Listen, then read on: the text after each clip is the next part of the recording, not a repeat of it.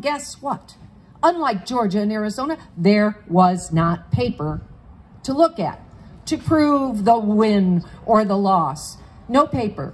There was paper in some counties. We could have looked at some of it, but by the time that case wove through the courts and a judge said, okay, you can look at the paper ballots, the counties that had the paper ballots, the few, had destroyed them with impunity. Nothing was ever happened. Nothing was ever done about it. So the worst thing to me about this Stop the Steal movement, other than they hijacked the term election integrity, so I don't feel I can use it anymore, is that where were they when you could really steal an election with impunity and there was no way to check it? It's been going on since 2002, and I never heard a peep from the Republican Party because they were really happy gaining and holding power. Now, what did the Democratic Party do? Progressives went, oh my God, we have people who support us, we're popular, but it's not showing up by fractions of percentages in state legislative races, in congressional districts, just enough to tip the balance of power. And the Democrats would tell us, now don't question our elections, it's paranoid, it's democracy, and you're going to undermine confidence. Well, we've learned since that another word for confidence, for short, is con. And if you're naive, and if you're not vigilant, and if you think that you can trust people who show you that they will win by any means necessary, means that you don't want to take, like violence and theft and deceit, you're going to lose to them. So the progressives really got on board with this. Dolores Huerta, I see you nodding, and I want to thank you publicly for being one of the first great national activists that understood the fix that we were in. And you lent us your support back when it was convincing to Congress. Anyway, one of the silver linings, if there was any, to the past 4 years, and the degradation of the presidency, of our politics, of America's moral character, though I would say some of the things we did all through the 2000s managed to do some of that too. Well, it was that in the ruthless behavior of the executive and a Supreme Court that wanted a unitary executive and a Congress that didn't want to do anything but follow the commands of this unitary executive, we saw what ruthlessness was. And I think during this pandemic, Republicans have had a chance to reflect. They even want honest elections now because they understand without them, their sins will catch up with them and they will be consigned to the dustbin of history. My father was a Republican. All right. One of the things that we see, progressives, by the way, unlike Stop the Steal, where they were nowhere to be seen. We were in the courts. We were as in Ohio, as in John Brakey will tell you what he did. We were in Secretaries of State's office. We had a great one here, Deborah Bowen, that restored the paper ballot early 2006 to California and started the trend nationwide and gave us wind beneath our wings. We were on Capitol Hill. We were everywhere begging people to see we need to restore paper ballots or we're going to lose the republic. They finally started to listen because they did think for a while, well, didn't the election of Obama prove that there's no more racism in America? Not really. That kind of naivete was what allowed the Republican Party to pack the Supreme Court with the people that gutted the Voting Rights Act. Chief Justice Roberts says there's no more racism in America. Look, we have an African-American president. That was done by these tiny incremental shifts in paperless elections, and our party, unfortunately, stood by with too much trust when that happened, and progressives were brave in being smeared and ridiculed and rejected when we tried to restore the paper ballot, but we got it back. So we have an infrastructure now that we can use to make the people's voice be heard. Now what do we see? Because the only way that you can suppress a real majority from showing up in election results is with paper ballots, making sure that paper ballots aren't cast by the majority. We have to make the majority look like the minority and the minority look like the majority. And now they have to do it old school, the old racist way. Really stop people from voting. It was easier inside the computer. It was clean. There was nothing to prove the lie. It was great, you know? And Americans would vote on these computer voting machines and they didn't even realize the danger. They were sold a bill of goods. Oh, it's so fast. We're voting on computers like I use at work and at home. Oh, my county government has become technologically savvy. This is forward progress. We had to fight all of that attitude.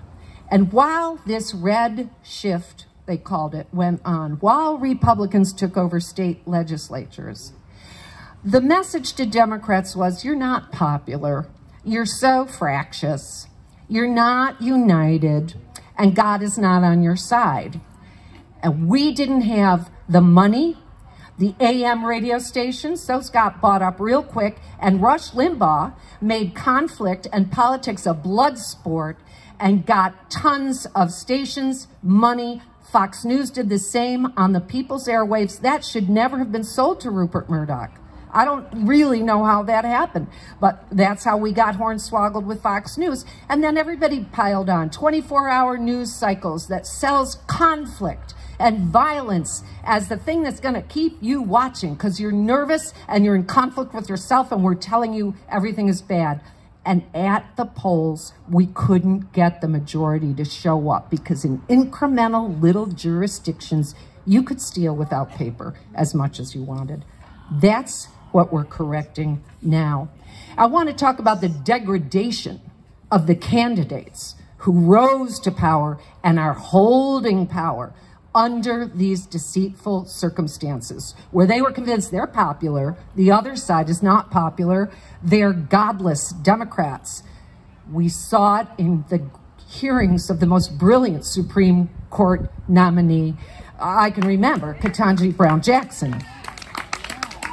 And those three Republican senators, Cruz, Hawley, and Graham, tried to smear her with repetitive wallowing in child pornography. And this was not a surprise to me because when you followed the Ahmaud Arbery trial and at the last final arguments, the defense lawyer for the three murderers said, four murderers, well, the long, dirty toenails of Ahmaud Arbery. And I remember commentators going, what's that have to do with anything? How strange. Lawyers knew it wasn't strange. There's a legal strategy. They teach it. Try to attach something disgusting to your opponent. It's a subconscious feeling, emotion. It's one of the deep, fundamental human emotions, and it will attach to your opponent, devalue your opponent's humanity, and your listeners, the people who are doing that devaluation of your opponent, don't even know it's happening. Just get in something disgusting.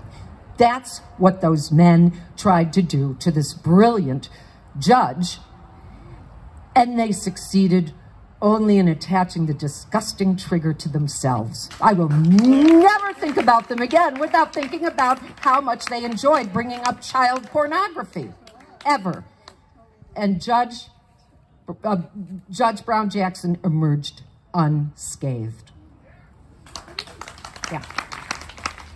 So if the Republicans gave a damn about children, they'd have passed the Build Back Better Act. Yeah, they were so worried about the cost, but they're not worried about the cost during the tax cuts or during a war or during gun violence, discussions of how much that's costing us. They're just worried when it comes to helping families and children. So I want to blanket the media this year with the message that it's Democrats who protect children because we want it all on to protect the planet. You know, I weep when I see tornadoes taking out whole communities in the heartland, or when I see floods making river areas and coastal areas uninhabitable, and now the parched farms because it's too hot and the water has gone to fracking. There were people who were trying to spare us this. They were trying to prevent it. They saw it coming, they believed the science, and they brought it into their campaigns, and they got defeated by this message that we're godless and we want to destroy the purity of the nation and its children. Wrong. We want planetary survival, and we want the human experience to thrive, experiment to thrive, and democracy and nonviolence is the only way forward, and elections are the nonviolent moment of golden opportunity. It was also Democrats mostly who warned that the continual buildup of a nuclear arsenal was not going to keep us safe. And what do we see now? War in Europe, brutal aggression, and what ties our hands? The nuclear arsenal. So it was never something to make us safe. We now know it's just an arsenal of suicide. We tried to warn, we've wasted a lot of money, and diplomacy is the only way forward. I know that diplomatic solutions don't please everybody, but it gives us time to raise children and to educate ourselves and to reflect the way the pandemic gave us time to reflect if we were lucky enough to survive it, and what it means to see human development, to see our loved ones thrive or struggle even, but in our own homes where we love them and we learn from them as to how to live without violence. So that's my last thing. I want to say that take this reflection from the pandemic, take heart in the fact that progressives have won the infrastructure back. It's not perfect. John Brakey will talk to you about how he is still going to preserve it more accurately, but we have come far. And we are popular because democracy is worth saving, Earth is worth saving, life is beautiful. Those of us who get to know it that way, while other people are being blown apart and we see it, that is a painful mystery, but I believe it is that pain that fuels our activism. Because what we know to be beautiful, we want to share. As I said, elections are the nonviolent golden opportunity. We've restored the infrastructure, use it or lose it. Alan tells me we're going to revive the voters' calendar for 2020 that was so popular and effective. It's a big research job, 6,000 counties and states, all their details and deadlines, websites where you can check up to the last minute that you're not going to fall into a trap that they've just set for you. Elections are not just election day, election season.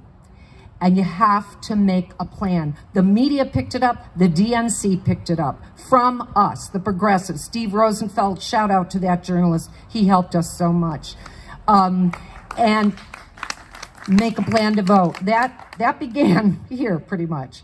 So our vision is to let the people's voice be truly heard. Don't let the right divide us this time. I believe many of us have been lucky to see children come into our lives, especially during the pandemic. And I believe that babies come into the world thinking they've won the lottery, regardless of their circumstances. This is it. A human life, a chance at self-actualization, self-experience, knowledge, further knowledge, maybe even a chance to make amends, maybe a chance to do some kind of nonviolent, even joyful justice in the spiritual and the physical universe. Democrats are trying to save the planet so that can keep happening. So thank you for having that vision with me, holding it, and let us kick ass this year.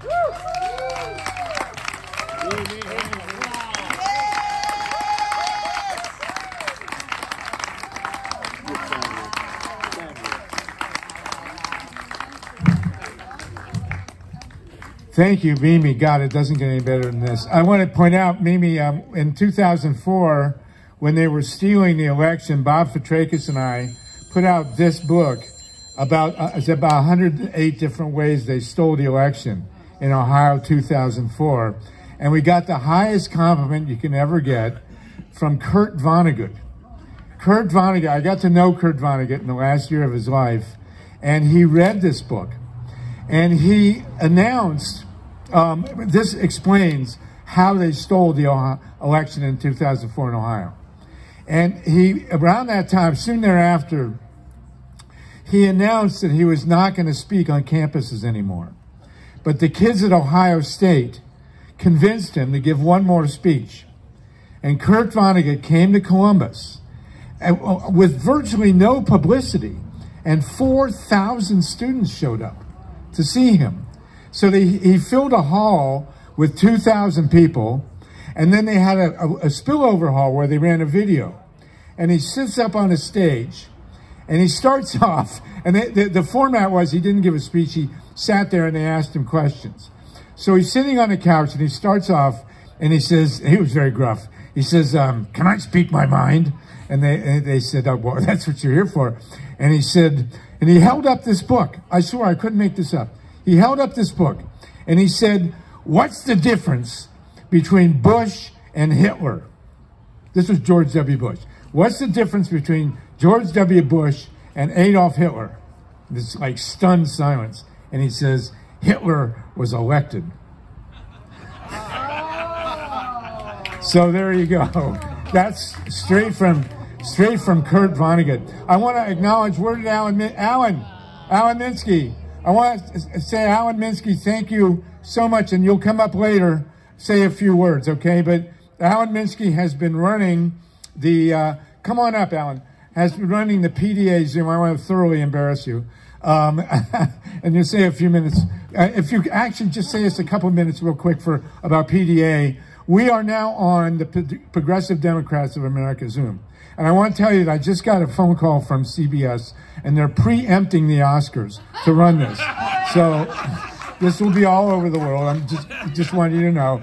So Alan is the executive director of Progressive Democrats of America, one of the great activists in all of America. And because of him, we're now going live on Zoom. Alan, just say a couple words if you would, please. I haven't seen Drive My Car, but it seems like a very, very interesting film. It's rooted in a Chekhov play, Uncle Vanya. No, I suppose I'm not supposed to talk about that. Okay. So Joel Siegel. First of all, it's incredible to be around Joel Siegel. And yeah, and right off the bat, it's just astonishing to be able to have PDA partner with GREEP, which is the best acronym since CREEP, the Committee to Re-elect the President, the acronym that proved somehow the Nixon administration sort of had a sense of humor, I suppose. Yeah, right. Tom English, it's so great to be here with you, Tom. Oh, Tom. And seeing Tom, I just need to acknowledge our co-founder, Lila Garrett, who passed. Lila was so wise. She had so much just spiritual wisdom as Lila Garrett, that she lived a long and one of the most fulfilling lives imaginable. For those who don't know, she's the inspiration for the Barbra Streisand character in the movie The Way We Were.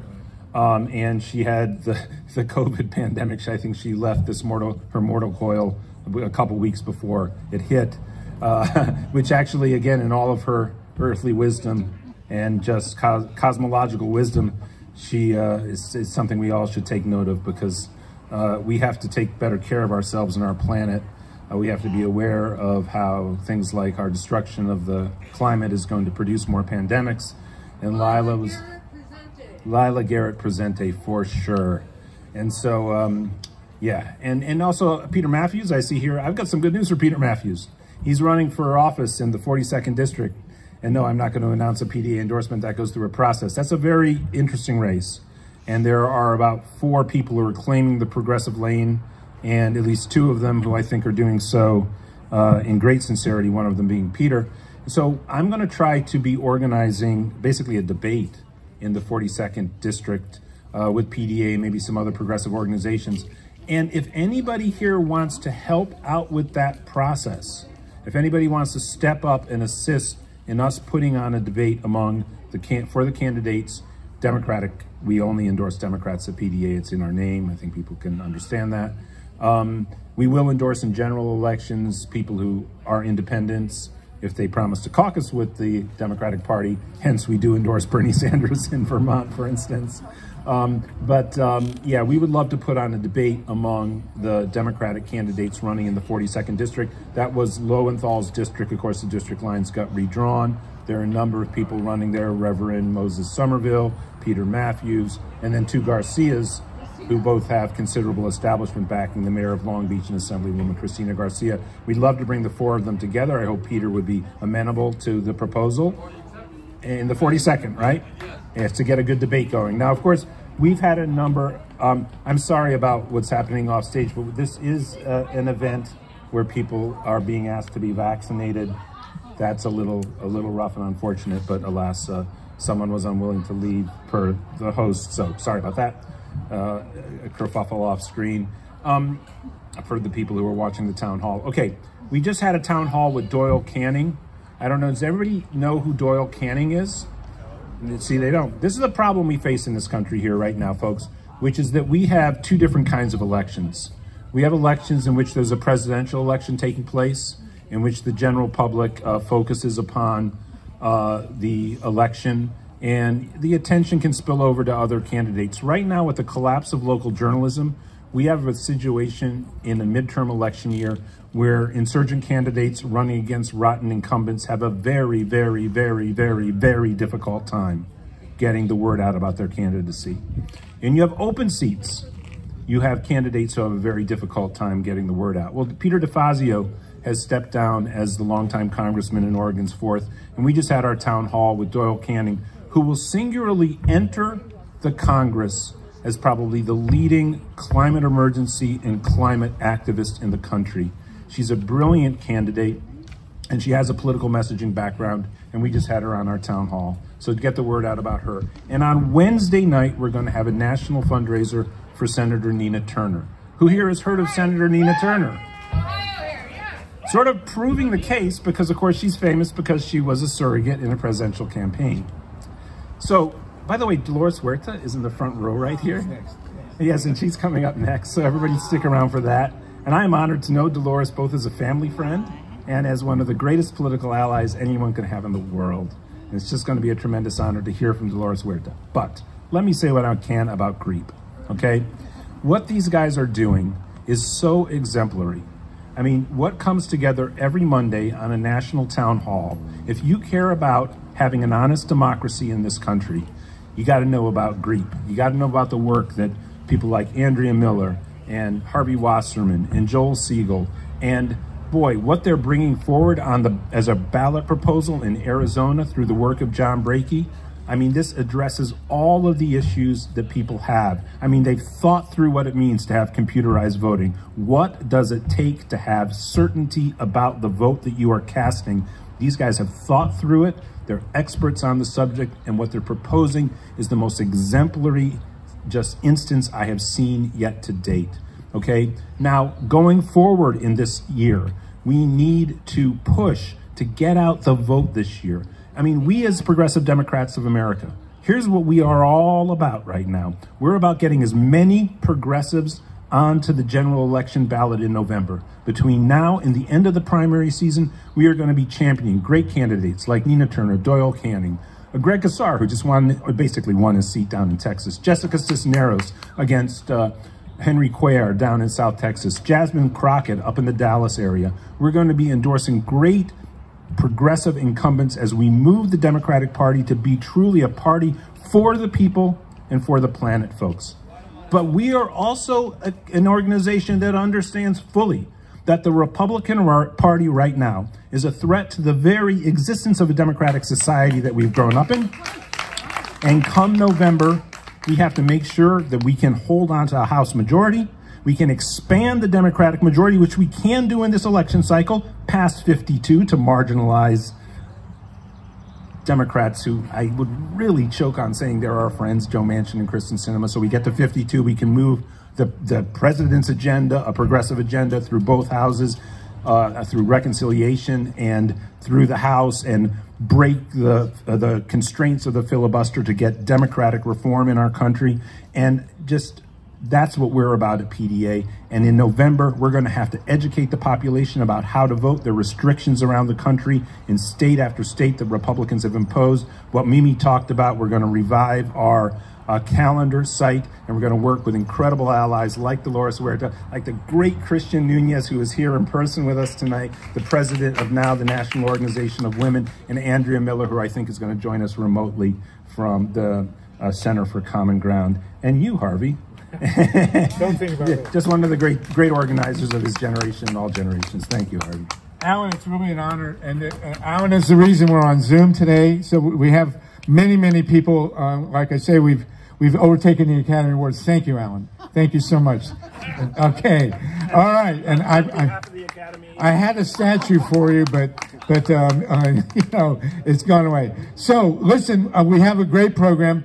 We are completely honored by Dolores Huerta. We'll be followed by Mana Demasi and Christian Nunez. Joel Siegel is going to introduce them. We have Julie Levine and so many others, John Brakey, that we're going to do when we break into a roundtable. I do have a really important question to ask you. How many of you would like pizza? Should we order in some pizzas to keep going? What do you think? Vegan pizzas. Okay, we'll order in some vegan pizzas to keep us going from falling over. Okay, so the next up, and we could not really do better than Dolores Huerta. I can't even begin to introduce Dolores Huerta, and so I'm turning it over to someone who can. Do you want me to move the mic down? Are you good to get up here? Okay. This is Tatanka Bricka, former offensive lineman for the Cleveland Browns, and and I couldn't even begin to introduce this guy. So I'm going to let you talk away. He is a magnificent activist, and he will introduce Dolores. Then Joel will introduce Christian and Mena, and we're going to keep on rolling. So thank you. Thank you, Harvey Slugger Wasserman, former quarterback for Michigan. Me and Tom Brady. You and Tom Brady, that's right. Well, this is quite an honor. You all know who Dolores Huerta is. That's right. So, what can I say? Dolores is now 72. Her 55th birthday, we did a birthday party for her, and we were brainstorming about themes. And the theme came up because when you see the movement that her foundation has created, it's all about young people. People of all ages, but she inspires the younger generations in the Central Valley, especially young Latino women, but everyone. So anyway, the phrase went out, pass the torch. Dolores' response, no, you don't. I'm not ready to pass the torch. We can share the torch. That tells you a lot about Dolores. You're going to hear from Danny Sheehan and Sarah Nelson later in the program, whom I'm here working with Dolores. The Romero Foundation and the Dolores Huerta Foundation working together on the climate crisis. And well, I think I'll leave it at that. So Dolores, beloved by the whole nation and the world, champion of women, champion of human rights, champion of labor, champion of the next generation. Will you please welcome the incredible, si se puede, she invented it, Dolores Huerta.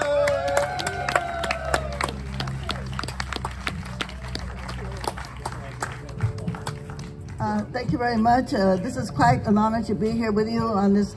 I'm going to say this is a historic moment. You know, I always like to remember Caesar, what he would say to students when he was asking them to join the movement. And he would say, when you're in college, you can read about history, you can learn about history, you can write about history, but when you join the movement, you can make history. That's right. You can make history. And that is what we are doing here today. Yeah. And I'm calling you, and Minnie Kennedy will remember my son Ricky, who would say, a voice from the San Joaquin, a voice from the San Joaquin Valley of California. I live in Kevin McCarthy's district, okay? And this, as we know, is oil land. You know, Bakersfield, California produces, I think, close to 70% of all the petroleum in the United States. I cannot tell you how our air is so polluted that one of our committees that we have that works with us, they actually had to pass a petition to build a brand new gymnasium because the air is so bad that the kids could not go out and play. During recess, lunch, they couldn't go out and play. This is how bad it is. And when Mimi was talking about the great speech that Mimi made, let's give her a big applause. Mimi Kennedy, querida. she was talking about all of the wars. And we know that there is one issue in all of these wars, in Afghanistan, you know, the war in Afghanistan. What was it about? It was about oil. A lot of what is happening right now in the Ukraine with Russia is about oil. So we know that oil has become the enemy of the people. And especially when we come to talk about global warming and the illnesses that cause, you know, children in the South King Valley that have all of these illnesses that come from oil. So this is why this is so important, this venture that Danny and Sarah are going to be talking about today, and it's why it is so important that all of us get on board to make sure that we can do something about the oil pollution and save the planet for our children and our grandchildren, right, and their grandchildren, because otherwise we know it's not going to happen. In Bakersfield, California, again, we had over 100 days where we had the climate was so hot and so bad. Bakersfield, California, I think in 2018 or 2019, was the city that had the hottest temperature in the United States of America.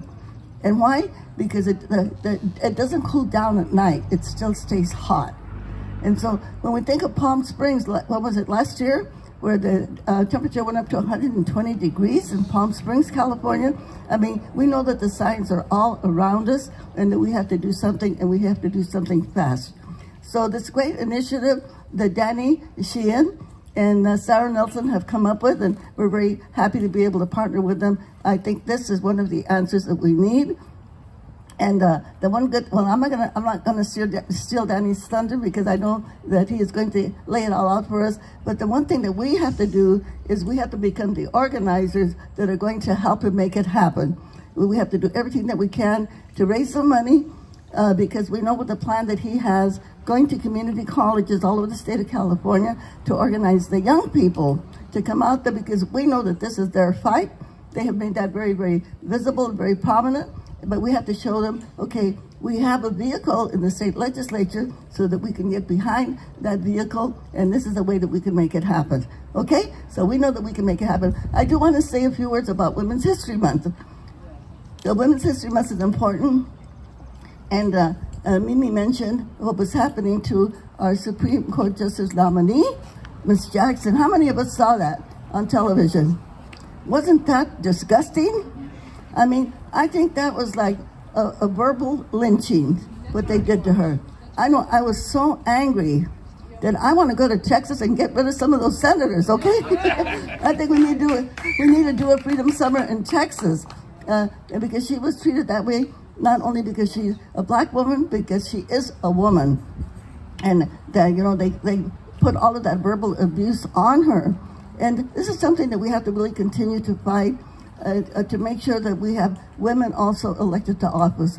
And I'm going to mention one of them, and I did tell Mr. Matthews about this, but Cristina Garcia, who is also running for that congressional seat, when she was in the California legislature, she passed a bill, an environmental bill, and the building trades were so angry with her that they went after her. They spent millions of dollars to defeat her, and guess what? She won with 70% of the vote. 70% of the vote, okay? And she's also been a big champion for women. And it's really, really important that we do elect progressives. Thank you for having your progressive party, Progressive Democratic Party, because we have so many people that are not progressives. They're Democrats, but when we need their vote, they're not there. And we get that disappointment over and over again. And one of those, and I'm going to mention names here, okay? We've been mentioning names, I'm going to mention names too. And I'm going to mention that I am supporting Karen Bass for the mayor of the city of Los Angeles. I've known Kevin DeLeon since he was a young man. I remember the way that he treated Dianne Feinstein when she was running for the Senate. Again, a lot of verbal abuse aimed at our esteemed state senator. There was no cause to do that. I think that Kevin is politically immature, and we need a strong leader for the city of Los Angeles, again, to fight for the environmental issues that we need, right? to fight for those environmental issues as we need, and all of the other issues that plague the city of Los Angeles. So anyway, that's where I'm at, and I hope some of you can join me. But the main thing that we have to work on, that we're talking about today, we have to see what we can do. We have to commit our resources. We have to make a commitment that we're going to do as much as we can to support Danny Sheehan, Sarah Nelson, the Romero Institute, and everybody out there that is working for climate change. ¿Se puede o no se puede? Se puede! And I always like to end my talks by saying one simple thing. I would like to ask all of you to stand up, please, if you can. Stand up. And then I'm going to ask you the question. We know what we have to do. We know that we have to work very hard. But I'm going to ask you the question. Okay, who's got the power? I want you to say, we've got the power. And, we've got the power. And then I'm going to say, what kind of power? I'm going to say, people power. People power. Okay, let's do it one more time, and as loud as we can. Who's got the power? We've got power. What kind of power? People power. So, are we going to use our power to make sure that we pass this piece of legislation in the Sacramento legislature, okay? Yes. ¿Se puede o no se puede? Sí, se puede. All right, thank you very much, and good luck to all of you, okay? Thank you. Sí, se puede. Sí, se puede. Sí, se puede. All right, thank you. And I want to... Thank you, Dolores. It's amazing to be able to hear Dolores Huerta. Thank you again, Dolores, for coming so much. I do want to mention, since you mentioned power, this is a book by my buddy Dennis Kucinich, who's been here before. It's called The Division of Light and Power. Dennis is a very cool guy. I wish he was going to be the next mayor of Cleveland, but he's not here today. But I did want to mention this. Now we have two incredible speakers. Joel Siegel is going to introduce Christian Nunez and Dana Menedemisi. And we're incredibly honored to have them. And we're Julie Levine will be speaking later. Levy, Peter Matthews, John Brakey. We have a really amazing group of people that we'll be meeting with in a roundtable as we continue. We are Zooming again, so there's quite a lot more people. Unfortunately, they can't be here. How could it be better than here? And Jan Goodman is going to join us soon also. So I got Joel Siegel here. Joel's my buddy. He was the chief guy with John Conyers. He is literally the guy responsible for the Affordable Care Act, which he wrote. And he got it through Congress. And so, Joel, if you'll come on up, give us your talk and introduce these wonderful women, we appreciate it. I do want to mention by one quick thing. When Shirley Chisholm ran for president in 1972, she was the first, and I want to mention Ruth Strauss is here. Right? Anyway, when she ran for president, she was asked, where did she get more pushback, as a black person or as a woman? And she did not hesitate. Which do you think it was? As a woman, absolutely. So, you know, there's nothing that terrifies the right wing more than a powerful woman. Okay, Joel, you're going to introduce two of the most powerful women that ever lived, followed by one of the most powerful that ever lived. So you got a heavy load here, brother. Good afternoon. I'm from North Carolina, so we say, how y'all doing? You say, I'm all right. Where's Dolores? Where's Dolores? She's there. On her way up. All right, Dolores, just take 30 seconds. Now, when I first met Dolores, I was with Congressman Conyers, and we were working on the Affordable Care Act. We were pushing Medicare for all single payer. The Affordable Care Act was the result of single payer. So Dolores walked in to my office, and I said, his name was Sal Alvarez, may he rest in peace. So he said, this is Dolores Huerta. And I'm like the Dolores Huerta who I grew up reading about? I said, I'm a little bit nervous. And she grabbed my shoulder and she says, look, Joel, I'm an organizer like you. This is an historical woman. Can we give her a round of applause? Yeah. The reason why I love her so much, I was in Charlotte, North Carolina, where I moved to take care of a family member who got sick because we don't have housing for sick people in America. And it was the ICE, we were protesting ICE. And Dolores kept looking at me, She said, where do I know you from? I said, from Congressman Conner's office. She said, you want to have lunch? I said, sure. So we went to a Mexican restaurant. There were about 80 people in the restaurant. And Dolores was there with everyone, and she was everybody's mother and everybody's grandmother. And the reason, I'm gonna get upset.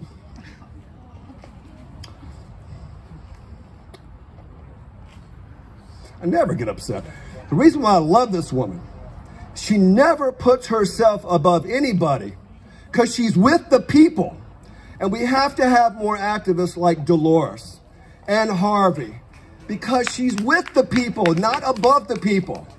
And if there's anything I'll say about Dolores and Tatanka and Danny, is you got to be fighting for the people. That's why we're here. Am I right, Dolores? Well, you're one of the reasons why I do this work. So I'm just so glad that Dolores, that you're here. And now Dolores flipped many members of the Hispanic caucus. I'm gonna just tell you a quick story and then I'm gonna introduce our guest. What happened was Rahm Emanuel, the chief of staff for Obama, was going to withdraw the Affordable Care Act because he thought we would lose the midterms and the House would go Republican. Dolores and I worked to flip members of Congress who were going to vote no. Conyers, I love Conyers, he's not here anymore, God bless him. But I got together with his donors and his key activists and I said, you got to meet with Mr. Conyers, he's going to vote no. Because he didn't want to give billions of dollars to the insurance companies. I understood that. And I heard him talking to Physicians for a National Health Program, the president. And he said, what would Martin King do? What would Mandela do? Because he worked with Mandela and he worked with Martin King, was Martin King's attorney. He was struggling with the Affordable Care Act. So I was like, sir, I grew up uninsured. I almost died because I was uninsured. And there's millions of people uninsured. Let's just get started. Let's pass this bill. We can get to single payer, but let's get started. And the reason why there was Medicaid expansion, which was a part of the bill that I helped draft, was because I knew that I didn't want to see people die because they were uninsured, okay? It was that simple. Did I get my butt kicked and crucified by a lot of people in the single payer? I did, but you know what? When I was uninsured and homeless and doctors wouldn't see me, I just needed a card to get into that doctor's office. I didn't care if it said Medicare, I didn't care what it said. But Dolores, I want to thank you. If Dolores had not flipped the members of the Hispanic caucus, we would have never passed that bill. No one knows this about her because she's so humble, but thank you for passing the Affordable Care Act. Yes, that was you. And when I am writing a history of the Affordable Care Act and Medicare for All, and there's a big chapter on Dolores, so I just want to let you know that, okay. So before I introduce our special guest, and there's, you know, every time I come to Los Angeles, it's like a combination of like Woodstock, Haight-Ashbury, and it's, I was at Dorothy Reich, the great Dorothy Reich, at one of her parties. Yeah, she deserves a round of applause. But every time I come here, I get so much love from people like, hey, thank you so much for the work that you do. But where I live in North Carolina, which is, you know, kind of Republican, kind of redneck, they're like, so you're the one that worked on the Affordable Care Act, huh? I'm like, dude, don't be mad at me, okay? I just want people to get insurance.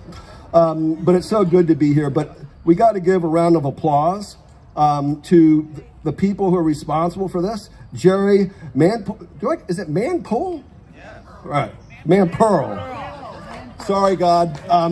And Jan Goodman, can you stand up, please, Jan? So, like, you know, Jan's been trying to save Pacific Radio.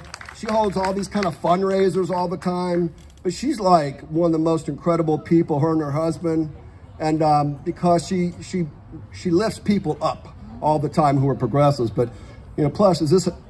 I'm a musician, so we say this is a nice crib. Is this a nice crib or what? It's a beautiful place. Right? All right, so there's a person who was supposed to be here that couldn't make it, and the reason why she couldn't make it was because she had some you know, other obligations, and I'm going to talk about her in about a minute or two. But I want to thank. Where's Alan Minsky? Give Alan a round of applause. I'm the co-founder of Progressive Democrats of America with Tim Carpenter and Mimi Kennedy. Mimi. And I met Mimi and I'm like, man, you are really cool, you know. And I said, I think I'll work in this PDA. And she was the first chair, I was the first vice chair. And when Tim Carpenter died, may rest in peace, we didn't know what was going to happen to PDA, but Alan Minsky and all the people in PDA, they kept it together. And we got to have progressives in Congress because we can work on progressive things. But if we don't have people who are progressive in the House and the Senate, we're not going to get much done, right? So Alan, you know, you're kind of low-key dude and all that, but I love you, man, and so does everybody here. So, and you also love basketball, too. So, but anyway, Andrea Miller was going to be here. She's executive director of the Center for Common Ground. And what Andrea is doing is really cool. She's starting democracy centers in inner city neighborhoods, predominantly African-American neighborhoods, in the South where there's low voter turnout. So she's really taking kind of a model of the Black Panthers, and it's now like 2022 Black Panthers. They're getting to know the people in these democracy centers, making sure people have food and healthcare and gaining their trust. Then they're getting them out to vote. And if we don't, we got to start funding the democracy centers. I think that's the future. The reason why there's a lot of, yes, the future. The reason why there's a lot of low voter turnout is a lot of Democrats who run for Congress don't vote on issues that people who are low income and communities of color care about. Universal child care, jobs for all, health care for all, right? Transportation for all, Social Security that you can live on. Democrats got to run as big D Democrats, not as moderate Republicans. So these democracy centers are extremely important. She couldn't be here, but I wanted to at least, let you know that she's organizing democracy centers all across the country. I think it's a political revolution. All right. Now, where's Harvey? All right. My brother from another mother. What Harvey has done with this Grassroots Election Protection Coalition is very important. So every Monday at 5 o'clock, we have a call with activists across the country. And for years, I've been a little bit critical of the left, of which I'm a part of, and saying there's too many silos. And there is something called the nonprofit industrial complex. Yes. Can I get an amen? You know what that is? Amen. All right. The nonprofit industrial complex is not capable of starting a revolutionary progressive movement for the people because there's often a fiduciary incentive in their minds, which is not true, to look after their own self-interest. What this man has done is he's bringing together activists from all across the country, from California to North Carolina, in a solidarity call. And it's, election protection, it's climate change, it's, so many different issues. And we're starting to, come together. And we need to keep this organization viable. I think you know what I mean, economically viable. Yeah. Please support the Grassroots Election Protection Coalition.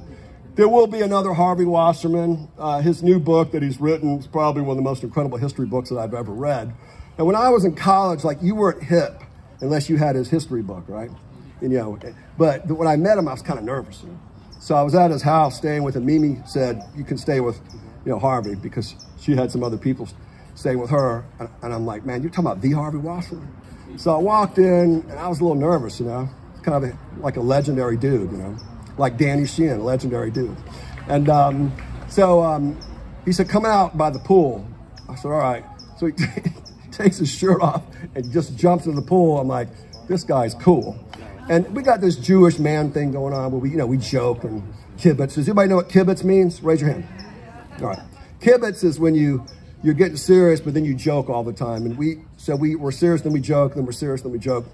And he's also a great professor, but his history book, where's your history book? It's around there somewhere. Yeah, his New People's History is pretty incredible. I think they're burning it now. They're not burning it now. That would be what Trump would do, is burn shit. I'm sorry, stuff. But anyway, so I'm going to go ahead and introduce our guest, but thank you, Joel. Harvey Wasserman, round of applause. One thing that Harvey has taught me and teaching all of us, we must defend democracy from the far right-wing extremists. As long as we have the Electoral College, a fascist can come in. Not like that ever happened before. Remember Donald Trump? Okay. So we got to get rid of the Electoral College. We have to get rid of gerrymandering. It's racist. It's Jim Crow. As long as you have gerrymandering, we're not going to have true democracy. We need publicly financed campaigns. Can I get an amen? Yes. Money should not control politics, all because you can't allow TV broadcast stations to hijack our democracy. This guy right here, Brother Peter, let me tell you something, man. I used to run congressional campaigns. Most of the money that's raised is for the TV commercials. They ought to be free. They ought to be free. Our politics are being hijacked for profit by TV broadcast companies. That's wrong. All right, I'm going to get off my soapbox now. Corporate, right on, corporate-owned media. Now, Mena Dempsey, I met her when she was a congressional fellow for Barbara Lee, and as soon as I met her, fell in love with her soul, fell in love with her mind.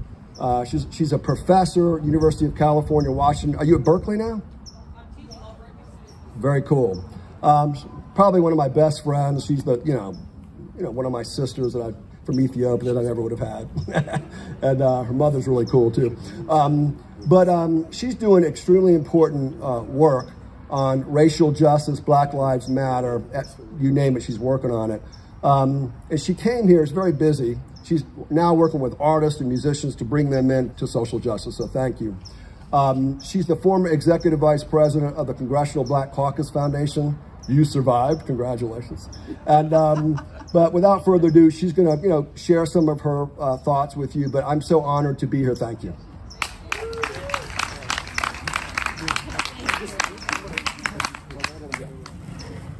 The sunlight is really giving off the camera. Thank you. Thank you, Brother Joel. And great to see these beautiful faces. It's always a pleasure to be among like-minded folks. And the more I hear people talk, I'm just thinking about how there's nothing more traditional in American democracy than a dose of good progressive activism, right? Like if you actually look at the history of American democracy, it was predicated on people like you, people who pushed against the grain, people who fought for voting rights, right? I'm currently teaching a course on Black Lives Matter, and race policy, democratic governance. And what we know is that this movement has been happening for inclusive racial justice for decades, right? I mean, think about the Civil War amendments. I'm always telling you can get into an American history or government class and they'll talk to you about the Civil War, talk to you about American government, and leave race, justice, and freedom completely out of the conversation. But if there was ever a foundational benchmark of what a Black Lives Matter movement looked like, you can go back to the slave rebellions that made us all free. My parents from Ethiopia would not be in this country if it weren't for African Americans who fought against the grain, right, for a more inclusive democracy that treated human beings like human beings, right? And so if I've learned anything from being with people like Joel, working for people like Congresswoman Barbara Lee, heading up the policy department for the Congressional Black Caucus Foundation, my former position, which allowed me to engage with our CBC counterparts doing amazing work, pushing against the grain, I would not be where I am today, being among these folks and understanding that there is power in the people. It's really important for us to get that as we are in this post-civil rights. It's kind of ironic, right? You know, President Trump comes to the fore, and ironically, we're able to talk more openly about what white supremacy looks like. You know, but these things have been here before. And if we know anything, we should know that the power of us to come together across race, gender, ethnicity, immigration status for a better inclusive democracy, it's actually, there's nothing more traditional than that, to be a progressive in that sense. So we're not outsiders. We're not the extremists. We're the promoters of an inclusive democracy, and we know what that looks like when we reflect on amazing leaders like Dolores Huerta and Mimi Kennedy and Joel Siegel and Harvey Wasserman. So this gives me hope. I actually remember a lot of memories with Joel. One was around under the Obama administration when he helped start the Congressional Voting Rights Caucus with the late great Congressman John Lewis, and we were all in that room to launch this caucus. And it was powerful to see people like yourselves in that room, but it was also a little frustrating that we have to create these spaces to advocate for things that are righteously ours already. This stuff is scary. We are now voting without the full protections of the Voting Rights Act. It was actually more secure in 1965 than it is going to be in 2022, as it was since Shelby versus Holder in 2013, right? This is scary stuff.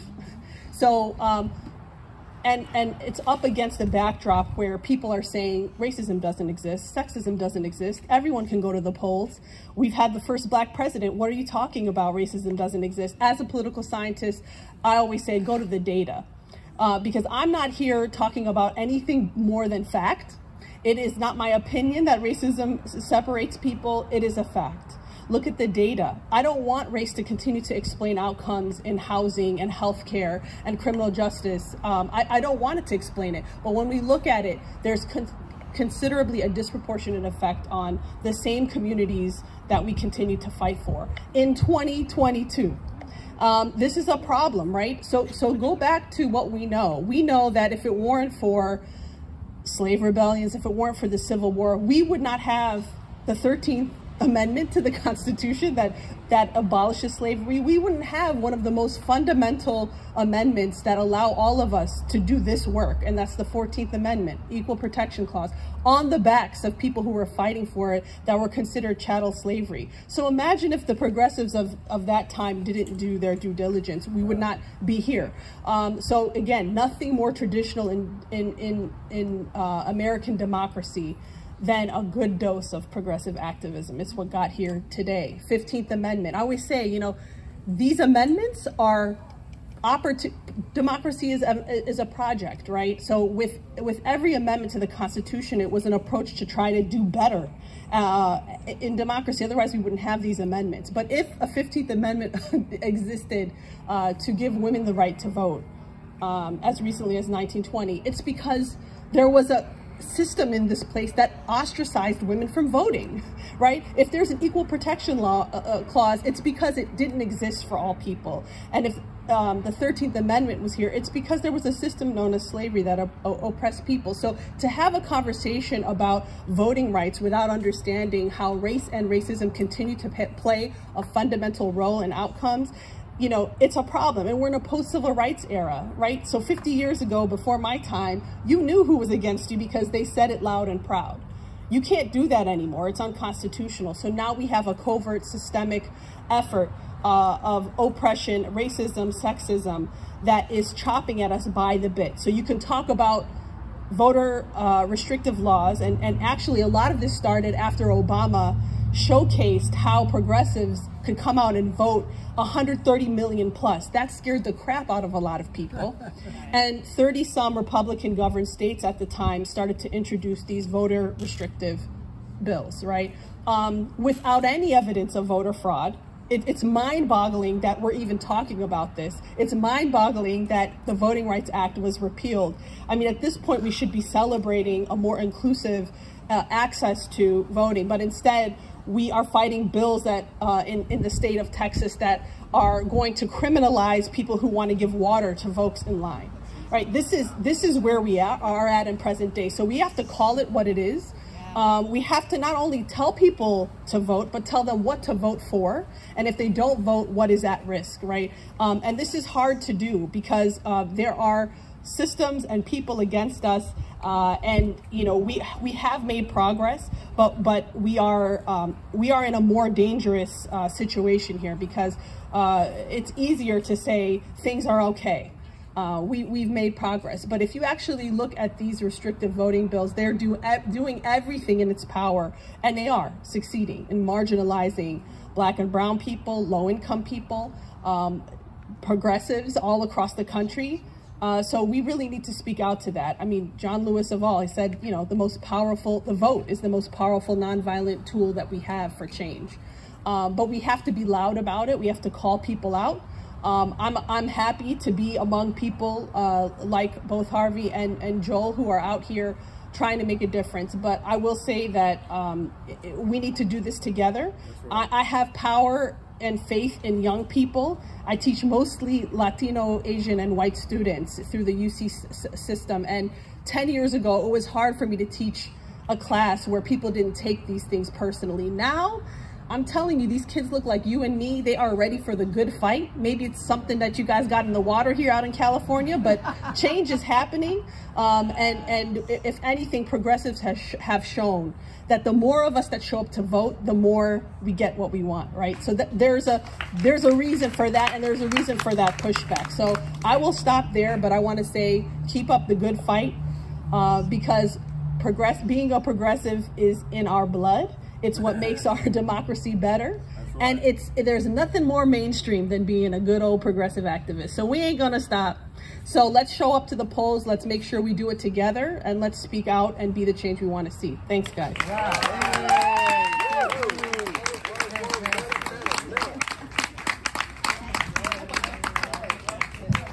Mena, that's pretty incredible, man. I'm glad that you're young, because I'm getting old. And we need younger people. Before I introduce one of our keynote speakers, I do want to mention that if you read the most recent science on climate change, every scientist that's a scientist that works on climate change is saying that we have less than 10 years to save civilization. Well, why is that? If we continue to burn fossil fuels, oil and gas, we don't regulate agricultural emissions, we will experience the apocalyptic doom. And if any of you have not read Dr. Michael Mann's books, please read anything by Dr. Michael Mann. Scientists are not wrong, okay? If you watched Al Gore's movie, Inconvenient Truth, everything that was in the movie has come true. So the biggest fear is we're going to run out of water.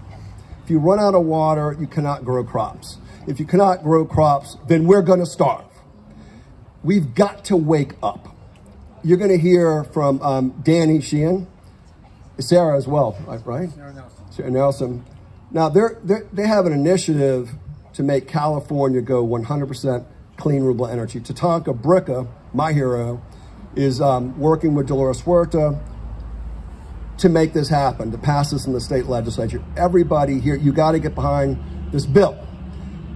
Because if it's passed in California, then it can be passed across the country, a multiplier effect. Yes. And then I'm working with the Princess of Ghana, Princess Okanse. She wants to replicate the California bill in Ghana. Ain't that cool? Yeah. It's pretty cool, right? Yeah. So I work with Professor Mark Jacobson, been working with him for many years. Read the Solutions Project. Mark Jacobson has a plan to go to 100% clean renewable energy in every state in the country and every country in the world.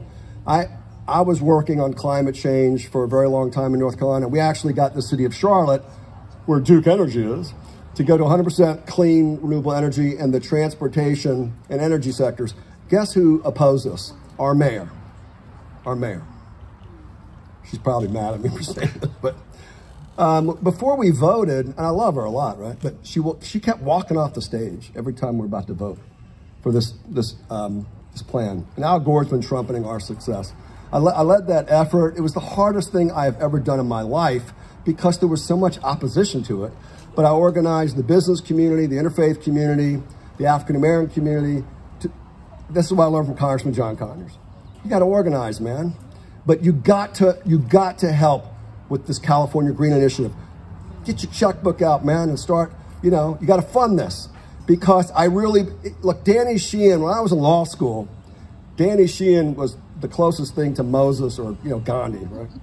And here he is, like, sitting, right behind me here, and in front of me. And I went to law because of Danny Sheehan. And yeah. And if anyone can do it, it's, Tatanka, Danny, Sarah, big hand. You're going to save our plan. All right. Now, this woman needs no introduction. She's one of my best friends and my sister. She is the president of the National Organization for Women. Christian Nunez, just want to let you know what she's been doing for the National Organization for Women is she's really making sure that the organization also deals with Black Lives Matter and social and economic justice. And it ain't easy. It's not easy. And she's doing it. because of GREEP, the Grassroots Election Protection Coalition, I saw her name in the little square from the Zoom, and it said Christian Nunez, and I thought it looked now. So anyway, in the chat, I said, hey, are you like the president now? Anyway, we got together. Turned out we had a lot in common. I asked her to join the board of directors for the National Coalition for the Homeless, which I'm a part of. And she's about to launch the movement to end homelessness for women, families, and children. Christian Nunez, come on up. Come on up, the floor is yours.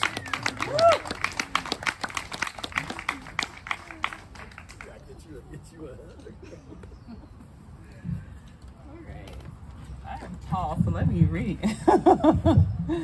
Let's see. How do I flip this? Well, we'll just turn to the side because I'm 6'1", and all these Zoom calls, you only see my head and my neck. So okay, there we go. Okay, perfect. Thank you. Well, it is a pleasure to be here with all of you today. Thank you, Jan and Jerry, for hosting GREEP, PDA, all the wonderful activists that are here, Joel, Harvey. It is just such a pleasure to be here. National Organization for Women, thank you for allowing me to have the platform to interact with so many wonderful activists and advocates who are here to really help us get our democracy in line. So today I'm gonna do a little bit of different talk, and it's still about progressive, about our democracy. It's still about our elections, but I want to come from you for a different perspective, right? It's not really church. We're here on Sunday, but what I want to do is I want us to talk about two important questions that I think it's really important that we really think about when we're talking about our democracy. And I say these things because I think sometimes we get miscentered, right? And when we're talking about save our democracy, I hear this a lot: save our democracy, save our democracy, save our democracy. But are we really trying to save our democracy? Because the democracy that we've been having, it keeps bringing us back to the same thing over and over again. We are here, back here where we are, because the democracy that was originally founded, that started us, was centered in patriarchy, white supremacy, and oppression. So do we really want to save that? So I'm questioning you all to think about that. What we really should be doing is dismantling, reconstructing, so that we really can save our democracy. So that's my question for you today. My first question is, what are all you want to do to help us reconstruct our democracy so that we can save our democracy? And that's the first thing. Because as we are all here today, a lot of times we get lost in the idea that it becomes a political thing. We say progressives versus Republicans versus right extreme versus left extremists and things like that. And yes, we can clearly see that there has been a lot on the right, left, the right side extremists that have been doing a lot of this cause, But we can also see that there are some on our side too that have not been doing what they need to do, right? I'm not gonna name any names, we know who they are, right? But what we have to really truly acknowledge is that we all have responsibility and accountability to making sure that we are in this cause together. And we are working together to make sure that we are taking our initiatives and we're walking and we're working in our purpose. So my second question for you today is, what legacy do you want to leave behind? What legacy do you want to leave behind when we're thinking about the democracy we're leaving for the next generation? Because that is what's going to matter. When we sit here and we're talking, we're working about voter protection and elections, how do we really truly do that if we're not truly dedicated and committed to the purpose we all got into this work before originally? When I ask you, Joel, why did you get in this work? Black Lives Matter. Harvey, why did you get in this work? Nuclear power. Okay. Carol, why did you get in this work? Bringing all people together from every background and race and religion to be one human family. Okay, one human family. Okay. Minna, why'd you get in this work? Okay. And Mimi, why'd you get in this work? Okay. So these are some great answers. But what we have to remember is that purpose we got into this work for. And even though it may be different, we have to de-silo. That's right. We have to get out of our silos and remember we're all in this for a collective purpose, for equity and justice. We're all in this to heal. We're all in this to transform. We are all in this to make changes. Because those changes is what's going to save this world. It's going to save our democracy. It's going to make a difference. And in all these different issues we have, underneath it all, it's all about humanity. Right? And when we look at this all too, we have to look at our rights. All of our rights are extremely linked, right? So we can look at voting rights, we can look at reproductive rights, we can look at climate justice, we can look at LGBTQIA rights. It's all about equity and justice. Oppression is oppression. So when I think about one of my favorite poets and activists of all time, it's Audre Lorde, and she has this famous statement that says, you know, I'm not free if my sister is unfree. And if she's, you know, and that it's so important that we think about this. And as long as she's bondage and chained, I'm bondage and chained. Right. So if I'm talking about this and we're talking about Black Lives Matter, I can't be over here saying, well, no, that's not my issue. If I'm talking about people who are in the Southern Belt, who are dealing with voter suppression, and we can't even hand them water to drink, and we're not looking at our elderly who have to go to one voting poll in their whole entire districts, because we've eliminated them all out, then how are we really talking about freedom? How are we really talking about equality? How are we really talking about justice?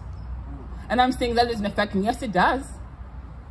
If one person is oppressed, we are all oppressed.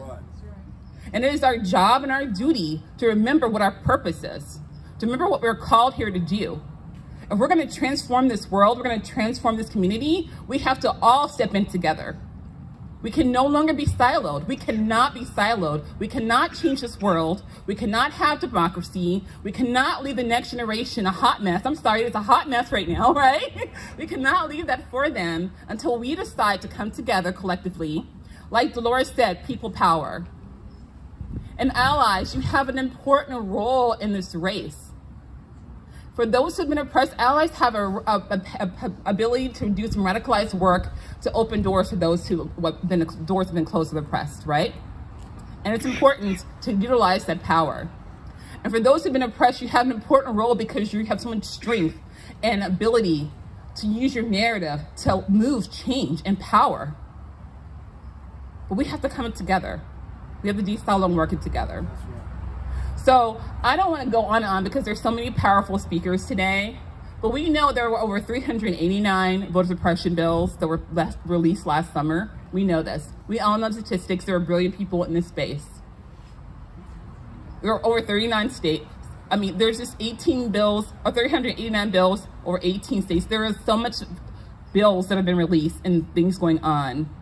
We can go on, and we just know it's a problem. So it's important that we stand up, we remember what we came in this work to do while we're here, and we get it together, we come together, and we make some changes. We need to get organized. We need to reinvent ourselves. We need to dismantle this so-called democracy that we have that has not been working, that has continued to keep everyone oppressed. And we need to really save our democracy. Are y'all in for it? Yes. I don't believe y'all. Yes. I don't believe you. Yes. All right. So I want to see us do some work. These 2022 midterms are going to be a serious midterm. A lot of times we want to ignore. This is not the time to ignore. That's right. We have some serious work to do these midterms. So let's come together. Let's not get stuck on who did what they said, but let's get focused so that we really can leave a serious, healthy democracy for the next generation. Thank you.